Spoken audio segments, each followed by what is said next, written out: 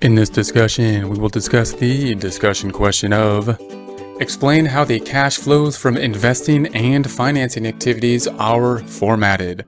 If we see a discussion question like this, we can see first that this is probably relating to a statement of cash flows. Support accounting instruction by clicking the link below, giving you a free month membership to all of the content on our website, broken out by category, further broken out by course. Each course then organized in a logical, reasonable fashion, making it much more easy to find what you need than can be done on a YouTube page. We also include added resources such as Excel practice problems, PDF files, and more, like QuickBooks backup files when applicable. So once again, click the link below for a free month membership to our website and all the content on it. And if we don't know exactly where to start in terms of investing activities or financing activities, we can start with just the overall, what is the statement of cash flows? What are the three categories of the statement of cash flows, and then get into more detail in terms of those categories and probably pick up some points. So the statement of cash flows is going to be one of the major financial statements. We have the balance sheet, income statement, statement of cash flows, and the statement of equity. And the statement of cash flows will be reporting the change in cash. It's an activities statement that we have. Three major components to the statement of cash flows: investing, financing, and operating, investing, and financing. Those are going to be the three major components. Now, clearly here we are focusing in on the investing and financing, probably the two that we have the least familiarity with, because we probably focus most of our time on operating, because that's where most of the activity happens, is in the operating activities. So we could kind of compare and contrast. We can say, what is the operating, possibly, and compare and contrast that to the investing and financing, and possibly pick up points that way. So we could say, the operating activities is similar to the income statement. We're looking for cash flows from operations. Most of the activity will be, in the operating activities, because that's similar to the income statement. That's the statement that's telling us what is going on typically. But there's going to be a few activities that are not included in operating activities that are dealing with cash flows.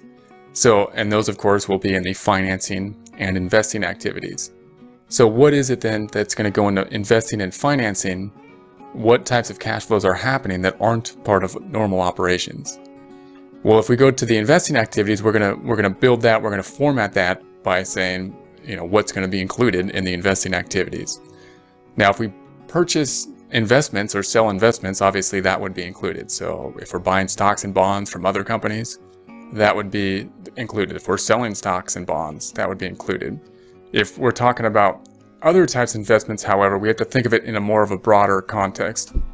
And that means if we're buying like a long-term investment, then that will be included in terms of any type of assets that's a long-term investment, like property, plant, and equipment. So if property, plant, and equipment is being purchased, that's a type of investment. And I would think about that with a journal entry. Anytime I look at any type of account, try to think about, well, what's the journal entry related to cash? Is there anything involved on the income statement related to this account, or does this account deal with the income statement much at all? So if I purchased equipment, for example, we would debit equipment and credit cash. Neither of those accounts are income statement accounts, and therefore it's not an operating activity typically. And then I would ask myself, well, did we purchase anything? Did we purchase an asset? In this case, yeah, we purchased equipment. And therefore it's an investment as opposed to financing, which would be dealing with not purchasing assets, but just trying to get money or pay back money to finance the company. So that means that the investing activity is going to be built up from the investment sales and purchases, but also from the purchase and sale of assets like property, plant, and equipment. So if we buy property, plant, and equipment, that's going to be a cash outflow in terms of investing. If we sell property, plant, and equipment, that's going to be a cash inflow for the investing. Financing activities are going to be, again, not have a whole lot of activity involved in them. Could be large in dollar amount, but most of the activity, again, will be in the operating activities. So what's going to be included in financing? Only the things that are helping us to finance the business in terms of getting capital, getting money into the business, or paying back that type of capital we got. So not through normal operations, because that would be in the operating activities, but through other means. What would those other means be? Loans. Like if we take a loan, if we have bonds payable, or if we're going to get investments just from the owner, those would be ways to finance the company, to get capital, to get money into the company, so that we can, fund our businesses and our operations. So a loan, if we took out a loan, then we would increase the financing activities. Same time of thought process. You'd think, well, what's the journal entry to take out a loan? We would debit cash and credit the loan payable. And there's nothing that deals with the income statement there. And so therefore it's not really an operating activity.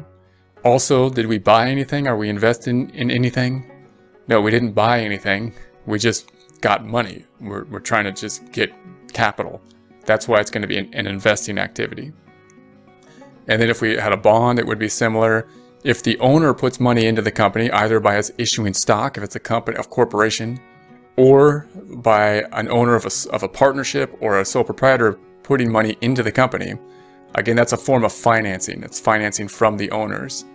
And so that would be an increase in the financing activity. If we paid back a loan, then we're paying back for financing. We're paying back a financing activity. That would be a cash outflow related to financing. If we pay back the owner in the form of a dividend for a corporation, or in the form of draws for a partnership or sole proprietor, then that would be a form of financing. We're paying back the owner part of the investment that they've put into the company.